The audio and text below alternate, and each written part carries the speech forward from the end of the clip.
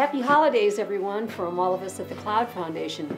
2016 was an eventful year for our wild horses. From a legal standpoint, it was a tremendous year of victories for wild horses. 3 victories in a row, which is unprecedented in my experience with the program. Our first was to stop the sterilization of wild mares in Oregon.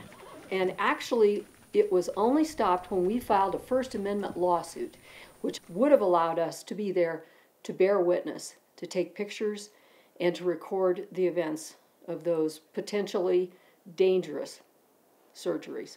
So we were really happy about that. The second was a victory in the checkerboard lawsuit in Wyoming. The 10th Circuit Court of Appeals ruled that BLM could not treat public lands like private lands. The BLM wanted to remove wild horses from public land and private land, treating the public land as if it was private land, so removals at the request of the Rock Springs Grazing Association. That too, the 10th Circuit said, no, BLM, you cannot treat our public land as private land, so victory.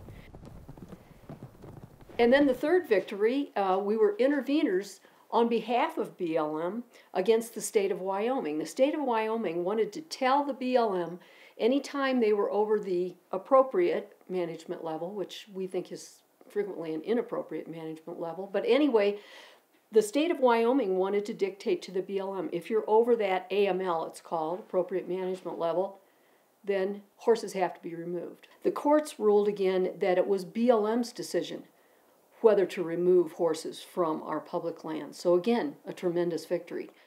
And what's the purpose of that? I learned about the first victory when I was attending my second advisory board meeting. Do you think where you could chip from as a member, and then you could tell know where distance? the animal is when you're some distance away? I'd been attending these meetings for several decades, I think 2 decades, and knocked me over with a feather when they appointed me as the humane advocate on this board. And I'm very pleased to serve with my fellow board members, even though we certainly don't agree on everything. When they voted to destroy the horses in holding, I was the sole no vote. Ginger? Absolutely not. No. We don't kill healthy wild animals. So I continue to serve on this board, and I hope I can contribute and always speak for our wild horses and burros and what's best for them and what's best for the lands on which they live. In June, Congressman Grijalva of Arizona asked me to testify before the House Subcommittee on Natural Resources. Subcommittee on Federal Lands. And I was, of course, very proud to do this. At the Cloud Foundation, it turned everything upside down. We put all our energies into preparing a concise but a thorough document about how we see wild horses and burros on their public lands and how we feel they should be Horses and burros managed. deserve a fairly allocated piece of that land. The subcommittee that day consisted of only our conservative Western representatives on the committee because the Democrats were down on the House floor trying to push for gun legislation. So they weren't there, and it was only the conservative folks that were there. And one particularly frightening individual from Wyoming purred that wouldn't euthanasia be a lovely way to die. In a humane and lovely way. This is a serious time for wild horses and burros on the range and in holding. Those holding horses are very vulnerable. We have to keep wild horses out of holding, and we have to encourage and assist BLM to manage them on the range. What I mean by that is the goal is to have mortality, natural mortality, and reproduction equal over time. So we don't have growing populations, and we don't have to have removals because we have a baseline that's fairly static over time. How do we do this? I believe we do it with safe vaccines. I personally believe that the Dartable PZP vaccine is a great one. It's worked well in the Pryor Mountains.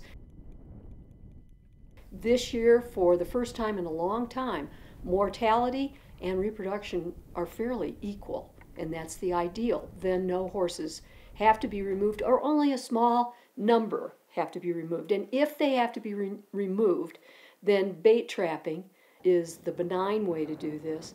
And it's really good, particularly if you're only trying to remove small numbers at a time, and be very selective. In the priors, of course, you have to be very selective, as you do in some of these small herds where genetic variability is a real concern. Another way to help protect wild horses in holding is to adopt them. And that's what I've done maybe too many times. But they make such great partners, and they're so smart, and they have such strong bodies. They have feet like iron. They love trail riding, which is what I do a lot of, and I used to do quite a bit of endurance riding. And I just think they're fantastic. Consider adopting a Mustang. They're great partners for you. They've been great partners for me. For those who are lucky enough to be free, like Cloud, and that's the ideal, and that's the whole goal of on the range management. 2016 was a year of searching for Cloud from early in the winter until now. And we have not been able to find him, and I think we must assume that he has decided to die. I say decided to die because he looked great.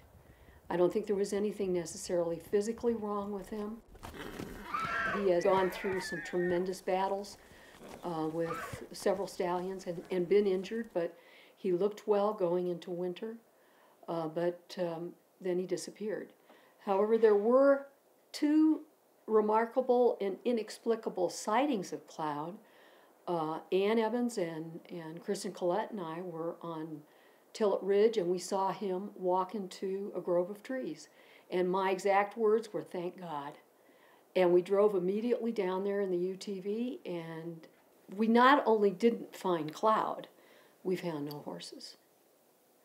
Then the second sighting, I have a little picture that I took, or blew it up, telephoto picture. Linda Hannick was standing right here next to me, and we looked across the Teacup Bowl, and we could see him between two trees. Linda and I drove across, got out of the UTV, started hiking, and there were other bands there, but there were no Palominos, including Cloud. And so that's kind of an inexplicable thing, and you can maybe interpret it as you will. But in any case, I think that he is not with us physically. But he certainly is present. Ann and I were looking at the horse list yesterday, and we went through and we checked off every relative of Cloud. And I don't know whether you can guess how many relatives he has on the Prairie Mountains. 49. Some of them are second cousins, but some of them are sons and daughters, grandsons and granddaughters. And so he lives on. As long as there's a herd in the Prairie Mountains, Cloud will live on. Happy New Year. Thanks for helping us. I hope you'll continue to do so. You may think that you don't make a difference, but you do. And so help us to help the wild horses. Thanks so much.